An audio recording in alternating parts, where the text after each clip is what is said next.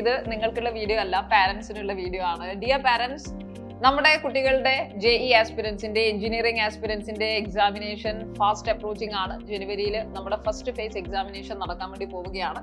And obviously നമ്മുടെ കുട്ടികളെല്ലാം slightly tensed ആവുന്ന, സ്ട്രെസ്ഡ് ആവുന്ന, ആങ്സൈറ്റി വരാൻ സാധ്യതയുള്ള ഒരു സമയത്തിലൂടെയാണ് നമ്മളും നമ്മുടെ കുട്ടികളും കടന്നു പോകുന്നത്. ആൻഡ് ഒബ്വിയസ്ലി കുട്ടികളെക്കാളും കൂടുതൽ ടെൻഷൻസ് നമ്മുടെ പാരന്റ്സിന് ഉണ്ടാവും. കാരണം കഴിഞ്ഞ ഒരു വർഷമായി അല്ലെങ്കിൽ 11th 12th കൂടെ തന്നെ കുട്ടികളെ നല്ല രീതിയിൽ സപ്പോർട്ട് ചെയ്തുകൊണ്ട് അവരുടെ കോച്ചിങ്ങിനെ മാക്സിമം സപ്പോർട്ട് ചെയ്ത് മറ്റു ബുദ്ധിമുട്ടുകളൊന്നും അറിയിക്കാതെ അവരെ നമ്മൾ കൊണ്ടു നടക്കുകയാണ്.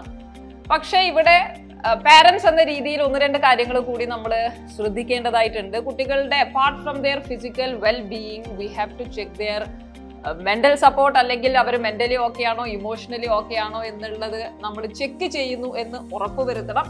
അതുകൊണ്ട് ഈ വീഡിയോയിൽ നമ്മൾ പാരന്റ്സ് എന്ന രീതിയിൽ ചെറിയൊരു ആത്മപരിശോധന നടത്തുക എന്നുള്ളതാണ് നമ്മൾ ഉദ്ദേശിക്കുന്നത്. ഒരു JEE ആസ്പിരന്റിന്റെ പാരന്റ് എന്ന രീതിയിൽ നമ്മൾ അറിഞ്ഞിരിക്കേണ്ടത് ആദ്യം JEE എക്സാമിനേഷനെ പറ്റി തന്നെയാണ്. ഇത് നമുക്ക് JEE മെയിനും അഡ്വാൻസ്ഡ് എന്നുള്ള 2 എക്സാമിനേഷൻസ് കടന്നു പോകുമ്പോഴാണ് നമ്മുടെ കുട്ടികൾ IIT-യിലേക്ക് എത്തുന്നത്.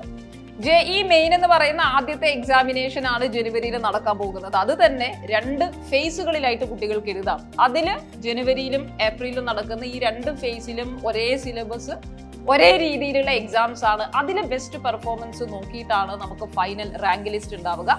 ആ 2 മാർക്കിന്റെയും ഏറ്റവും ബെസ്റ്റ് എന്ന് പറഞ്ഞാൽ അത് കുട്ടികളെ സംബന്ധിച്ച് നല്ലൊരു ഓപ്ഷൻസ്, നല്ലൊരു അവസരം തന്നെയാണ്. അതിന്റെ അടിസ്ഥാനത്തിലാണ് JEE മെയിൻ വഴി പല സ്ഥാപനങ്ങളിലും ഇൻസ്റ്റിറ്റ്യൂട്ടുകളിലും നമ്മുടെ കുട്ടികൾക്ക് അഡ്മിഷൻ സാധ്യമാവുന്നത്. മറ്റൊരു പ്രധാനപ്പെട്ട കാര്യം, ഒരു JEE അല്ലെങ്കിൽ ഒരു എഞ്ചിനീയറിംഗ് ആസ്പിരന്റിനെ സംബന്ധിച്ച് ഈ 2025-ലാണ് നമ്മുടെ കുട്ടികൾ എക്സാമിനേഷൻ എഴുതാൻ പോകുന്നത്. നമ്മുടെ മക്കൾ എഴുതേണ്ട examination JEE main and advanced examination മാത്രമാണോ? ഒരിക്കലും അല്ല. ഒരു എഞ്ചിനീയറിംഗ് ആസ്പിരന്റിനെ സംബന്ധിച്ച് വാസ്റ്റ് ഓപ്പർച്യൂണിറ്റീസ് ആണ് നമ്മുടെ മുന്നിലേക്കുള്ളത്.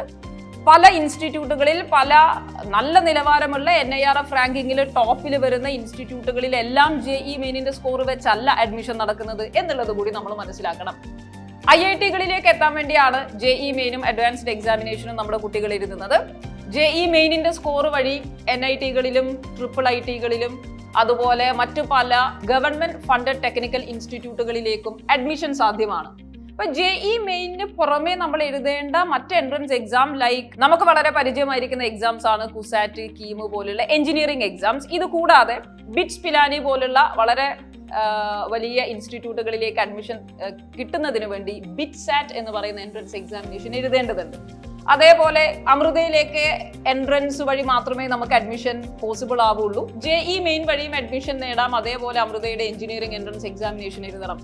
Vellore institute of technology VIT-യിലേക്ക് admission നേടാൻ അവരുടെ തന്നെ എൻട്രൻസ് എക്സാമിനേഷൻ നിർബന്ധമായി നമ്മൾ എഴുതണം. ഇങ്ങനെ അതുകൂടാതെ മറ്റു പല ഇൻസ്റ്റിറ്റ്യൂട്ടുകളിലേക്കും യൂണിവേഴ്സിറ്റിയിലേക്കും Kuwait common university entrance test ആയിരിക്കുന്ന കുവൈറ്റ് എൻട്രൻസ് എക്സാമിനേഷൻ എഴുതേണ്ടതുണ്ട്. സോ പറഞ്ഞു വരുന്നത്, ഇതേപോലെ മണിപ്പാലിലേക്ക് പോകണമെങ്കിൽ മണിപ്പാലിന്റെ എൻട്രൻസ് ടെസ്റ്റ് എഴുതണം. സോ നമ്മൾ ഒരു പാരന്റ് എന്ന രീതിയിൽ നമ്മുടെ കുട്ടി ഈ ഒരു അക്കാഡമിക് ഇയറിൽ എഴുതേണ്ട ഒരുപാട് പരീക്ഷകളുണ്ട്. ഇതെല്ലാം പല വഴികളാണ്, പല ഡോറുകളാണ് to the one of the best institutes in India എന്ന് തന്നെ പറയാം. അപ്പൊ ഇവിടെ വരുന്ന ഒരു പ്രധാനപ്പെട്ട ആസ് എ പാരന്റ് കമ്മ്യൂണിറ്റി നമുക്ക് വരുന്ന പ്രധാനപ്പെട്ട ഒരു ചിന്ത, ഓരോ എൻട്രൻസ് എക്സാമിനേഷനും നമ്മൾ അപ്ലൈ ചെയ്യണം. അതിന് സെപ്പറേറ്റ് ഫീസും കാര്യങ്ങളൊക്കെ ഉണ്ടാവും. അപ്പൊ എപ്പോഴും ഒരു പാരന്റ് എന്ന രീതിയിൽ മേ ബി എന്റെ കുട്ടി JEE എക്സാമിനേഷൻ മാത്രം എഴുതിയാൽ മതി, അതുവഴി NIT-യിലോ IIT-യിലേക്കോ മാത്രം അഡ്മിഷൻ എടുത്താൽ മതി എന്നുള്ള രീതിയിൽ മേ ബി നമ്മൾ ചിന്തിക്കുകയോ അല്ലെങ്കിൽ നമ്മുടെ കുട്ടിയുടെ മേലെ അങ്ങനെ ഒരു നമ്മൾ അറിയാതെ അങ്ങനെ ഒരു പ്രഷർ ഉണ്ടാകാനുള്ള സാധ്യതയുണ്ട്. അതുകൊണ്ട് എപ്പോഴും നമ്മൾ ശ്രദ്ധിക്കേണ്ടത്, when we are in India, നമ്മുടെ എല്ലാ എൻട്രൻസ് എക്സാമിനേഷൻസിന്റെയും കോമ്പറ്റീഷൻ വളരെ ഹൈ ആണ്, വളരെ ടൈറ്റ് ആണ്, വളരെ ടഫ് ആണ്. ആൻഡ് ഓൾസോ ഓരോ എൻട്രൻസ് എക്സാമിനേഷൻ വഴിയും നമുക്ക് കിട്ടുന്ന അഡ്മിഷൻ അല്ലെങ്കിൽ അതിന്റെ സീറ്റ്സിന്റെ നമ്പേഴ്സ് റിലേറ്റീവ്ലി കുറവാണ്. Therefore, it is very essential for our child to write all the entrance examination. എല്ലാ സാധ്യതകളും കുട്ടികൾക്ക് പരിചയപ്പെടുത്തി കൊടുക്കുക എന്നുള്ളതാണ് ഒരു പാരന്റ് എന്ന രീതിയിൽ നമ്മൾ എല്ലാവരും ചെയ്യേണ്ടത്. So this is A humble request for all the parents. നമ്മുടെ കുട്ടികളെ കൊണ്ട് മാക്സിമം എൻട്രൻസ് എക്സാമിനേഷൻസ് നമ്മൾ എഴുതിപ്പിക്കണം. ഇങ്ങനെ നല്ല രീതിയിൽ ഒരു അക്കാഡമിക് ഇയറിൽ ഉടനീളം സപ്പോർട്ടീവ് ആവുക എന്നുള്ളതാണ് ഏറ്റവും പ്രധാനപ്പെട്ടത്. എക്സാമുമായി ബന്ധപ്പെട്ട കാര്യങ്ങളാണ് നമ്മൾ ഡിസ്കസ് ചെയ്തിരിക്കുന്നത്. നൗ ദ സെക്കൻഡ് ക്വസ്റ്റ്യൻ, നമ്മൾ വേണ്ട കാര്യങ്ങളൊക്കെ കുട്ടികൾക്ക് ചെയ്തു കൊടുക്കുന്നുണ്ട്. ഇനിയും കൂടുതൽ എങ്ങനെയാണ് നമ്മുടെ ചൈൽഡിനെ നമ്മൾ സപ്പോർട്ട് ചെയ്യേണ്ടത്? അതിൽ ഏറ്റവും വലിയ ഉത്തരം വളരെ ഓപ്പൺ ആയിട്ടുള്ള ഒരു കമ്മ്യൂണിക്കേഷൻ ഉണ്ടാവുക എന്നുള്ളത് തന്നെയാണ്. Have A friendly atmosphere at home. വളരെ സീരിയസ് ആയിരിക്കുന്ന ഒരു അറ്റ്മോസ്ഫിയറിൽ നിന്ന് മാറി നമ്മുടെ കുട്ടിയുടെ ഫ്രണ്ട് എന്ന രീതിയിൽ നമുക്ക് മാറാൻ സാധിച്ചാൽ നമ്മുടെ കുട്ടികൾ നമ്മളോട് കൂടുതലായി കാര്യങ്ങൾ സംസാരിക്കുകയും we will have this opportunity understand our child even better. വളരെ നന്നായി നമ്മുടെ കുട്ടികളെ മനസ്സിലാക്കാൻ സാധിക്കുക എന്നുള്ളത് തന്നെയാണ് ഒരു പാരന്റിന്റെ ഏറ്റവും വലിയ വിജയവും. അതേപോലെ എപ്പോഴും എല്ലാവരും പറയുന്ന കാര്യം തന്നെയാണ്, you never compare your Child with someone else. നീ ഇത്രയും മാർക്കേ വാങ്ങിയുള്ളൂ, എന്നാൽ മറ്റൊരാളുടെ മകൾ ഇത്രമാത്രം മാർക്ക് വാങ്ങി എന്നുള്ള ഒരു comparison will eventually build an unwanted pressure inside your child, which is very danger. കാരണം നമ്മൾ അറിയാതെ നമ്മുടെ കുട്ടികളുടെ മേലെ ഉണ്ടാക്കുന്ന ചെറിയ ചെറിയ പ്രഷറുകളാണ് കുട്ടികളുടെ lack of concentration, disturbed sleep, backlogs ഇതിനൊക്കെ കാരണമാകുന്നത്. ഫോക്കസ് കുറയുന്നതൊക്കെ നമ്മൾ അറിയാതെ ഇങ്ങനെ നമ്മൾ തന്നെ ബിൽഡ് ചെയ്യുന്ന ചില പ്രഷറുകളാവാം. അതുകൊണ്ട് നോ കമ്പാരിസൺ അറ്റ് ഓൾ. എപ്പോഴും നമുക്ക് ചെയ്യേണ്ടത് നമ്മുടെ ചൈൽഡ് ചെയ്യുന്ന ചെറിയ ചെറിയ എഫേർട്ടുകൾ പ്രൈസ് ചെയ്യുക എന്നുള്ളതാണ്. ഫോർ എക്സാമ്പിൾ, ഇന്നിപ്പം നമ്മുടെ കുട്ടി രാവിലെ തൊട്ട് വൈകിട്ട് വരെ ഇരുന്ന് ക്ലാസ്സുകൾ കാണുകയാണ്, പഠിക്കുകയാണ്, ക്വസ്റ്റ്യൻസ് ചെയ്യുകയാണ്. അപ്പൊ ഇന്ന് രാത്രി ഈവനിങ് ഡിന്നറിലേക്ക് വരുമ്പോൾ let's have an appreciation, you did very well today. ഞാൻ ഭയങ്കര ഐ എം വെരി ഹാപ്പി, കാരണം ഇത്രയും നേരം ഇത്രയും സമയം ഡെഡിക്കേറ്റഡ് ആയിട്ട് നീ പഠിക്കുന്നത് ഞാൻ കണ്ടു. I was observing U, it is very good. അങ്ങനെയുള്ള ചെറിയ ചെറിയ അപ്രീസിയേഷൻ നമ്മുടെ കുട്ടികളെ ഭയങ്കരമായിട്ട് മോട്ടിവേറ്റ് ചെയ്യും. അപ്പൊ എപ്പോഴും പാരന്റ്സ് മോട്ടിവേറ്റ് ചെയ്യുക എന്ന് പറഞ്ഞാൽ ഒരുപാട് മോട്ടിവേഷണൽ കോട്സ് പറയുക എന്നുള്ളതല്ല, അവരുടെ കൂടെ തന്നെ ഉണ്ട് എന്ന് തോന്നിക്കുന്ന വിധത്തിൽ നമ്മുടെ ആക്ഷൻസ് മാറുക എന്നുള്ളതാണ്.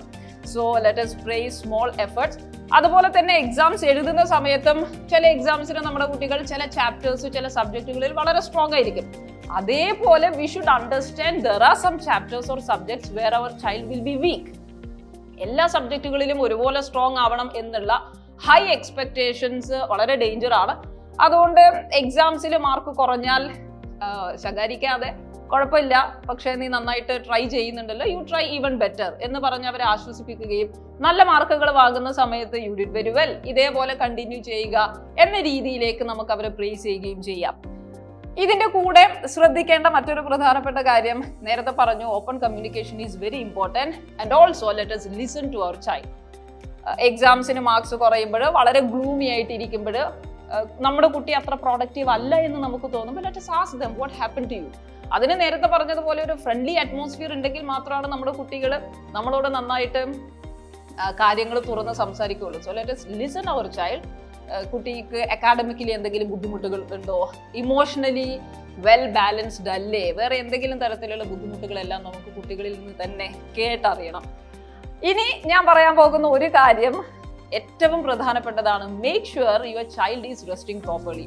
പഠിക്കുന്ന സമയത്ത് രാവിലെ തൊട്ട് വൈകിട്ട് വരെ ഒരു കുട്ടി പഠിക്കുക എന്ന് പറഞ്ഞാൽ proper rest in between is very important. ബ്രേക്കുകൾ എടുക്കുക എന്നുള്ളത് പഠിക്കുന്നതിന് കോൺസെൻട്രേഷൻ കിട്ടാൻ ഏറ്റവും പ്രധാനമാണ്. അപ്പം ഒരു 10 hours ഓൺ എ സ്ട്രെച്ചിൽ ഒരിക്കലും ഒരു സ്റ്റുഡൻറ്റിനോ ആർക്കും തന്നെ ലോകത്തിലെ ഒരു മനുഷ്യന് പോലും 10 hours ഓൺ എ സ്ട്രെച്ചിൽ കോൺസെൻട്രേറ്റ് ചെയ്ത് പഠിക്കാനോ വായിക്കാനോ സാധിക്കില്ല. So let us make sure that our child is taking breaks properly. അതിലൊരു കുട്ടി പഠിച്ചുകൊണ്ടിരിക്കുമ്പോൾ ലെറ്റ് us say 2 hours ഒരു കുട്ടി പഠിച്ചു, മേ ബി ഒരു പവർ ബ്രേക്ക് വേണ്ടിയിട്ട് ഒരു 5 to 10 minutes ബ്രേക്ക് എടുക്കുന്ന സമയത്തായിരിക്കും നമ്മൾ ചെന്ന് നീ എന്താ പഠിക്കാത്ത എന്നൊക്കെ പറഞ്ഞ് മേ ബി നമ്മൾ shout ചെയ്യുന്നുണ്ടാവുക. So let us observe dum very keen. അവർ പഠിക്കുന്നതും ബ്രേക്ക് എടുക്കുന്നതും നന്നായിട്ട് മനസ്സിലാക്കുക എന്നുള്ളതാണ്. ഇതിന് നമ്മൾ നമ്മുടെ കുട്ടികളെ വാച്ച് ചെയ്യുക എന്നുള്ളതാണ് പ്രത്യേകം പറയാനുള്ളത്. So let us make sure they are taking breaks properly and also they have a very good and deep sleep. Undisturbed ആയിരിക്കുന്ന സ്ലീപ്പ്, ഒരു 6 hours ഡെയിലി നമ്മുടെ കുട്ടികൾ ഉറങ്ങുന്നുണ്ട് എന്ന് ഉറപ്പ് വരുത്താം. Let us not pressurize them to sleep for less hours. No, 4 മണിക്കൂർ മാത്രം നീ ഉറങ്ങിയാൽ മതി, ബാക്കി വരുന്ന ഇത്രയും 20 മണിക്കൂർ നീ പഠിക്കണം, 24 മണിക്കൂർ ഉണ്ടല്ലോ 20 മണിക്കൂർ നീ പഠിക്കൂ എന്ന് നമുക്ക് പറയാൻ കഴിയില്ല. 6 to 8 hours of sleep is mandatory. So അതെന്തായാലും നമ്മൾ നിർബന്ധമായിട്ടും കുട്ടികൾ ചെയ്യുന്നു എന്ന് ഉറപ്പ് വരുത്തണം. അല്ലാതെ നീ 3 മണിക്കൂർ ഉറങ്ങിയാൽ മതി, 4 മണിക്കൂർ ഉറങ്ങിയാൽ മതി എന്ന് പറയുന്നത് ഞാൻ നേരത്തെ പറഞ്ഞ അതേ സൈക്കിളിലേക്ക് നമ്മുടെ കുട്ടികളെ എത്തിക്കുകയാണ്. ലൈക്ക് അവൻ അറിയാതെ പ്രഷറാകും, കാരണം എൻ്റെ പാരൻസ് എന്നിൽ നിന്ന് എന്തൊക്കെയോ പ്രതീക്ഷിക്കുന്നു, പക്ഷെ എനിക്ക് അവരുടെ പ്രതീക്ഷക്കനുസരിച്ച് ഉയരാൻ കഴിയുന്നില്ലേ എന്നിങ്ങനെയുള്ള പ്രഷേഴ്സ് വരികയും പിന്നെ കുട്ടി ദിവസവും ബുക്ക് എടുത്ത് മുന്നിലിരിക്കുന്നുണ്ടാവും, ക്ലാസ്സുകൾ കാണുന്നുണ്ടാവും. He will be just flowing with the events അതിൽ കോൺസെൻട്രേറ്റ് ചെയ്യുന്നുണ്ടാവില്ല, ബാക്ക്ലോഗ്സ് കൂടി വരും, കവർ ഇപ്പം എടുക്കുന്ന പോർഷൻസ് പോലും കവർ ചെയ്യാതെ വരും, എക്സാംസിലുള്ള ഫോക്കസ് കുറയും. So this cycle will repeat. അപ്പം അതുകൊണ്ട് ഞാൻ ഈ പറഞ്ഞ കാര്യങ്ങളെല്ലാം ഒന്നും കൂടി പാരൻസ് ആത്മപരിശോധന നടത്തുക എന്നുള്ളൊരു റിക്വസ്റ്റ് മാത്രമാണ്. നമ്മുടെ കുട്ടികളെല്ലാവരും ഫിസിക്കലി, മെന്റലി ആൻഡ് ഇമോഷണലി വളരെ സ്ട്രോങ് ആണ്, വളരെ ഓക്കെ ആണ് എന്ന് നമുക്ക് ഉറപ്പിക്കാം. And you should understand every child is unique and our child is very special for us. Okay, thank you.